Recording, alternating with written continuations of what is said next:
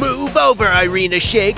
Tom Brady's in a new relationship. He is now the new face of Delta Airlines, very randomly.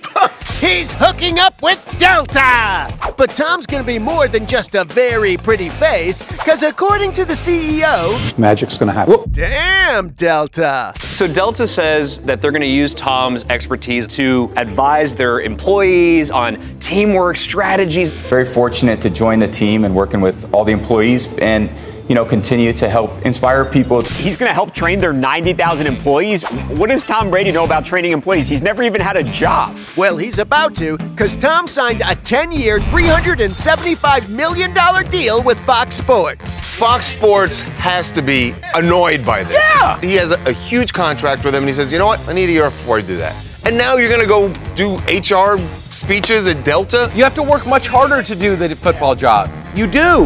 One Sunday a week. 2 Sundays a week if you want overtime.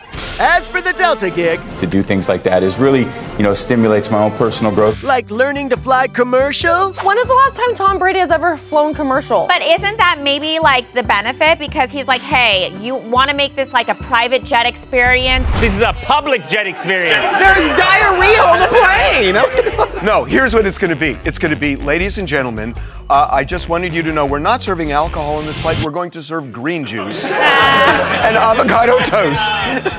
not a chance. That is way too much fiber. Congrats on the deal. I'm excited to share a lot of the lessons I've learned.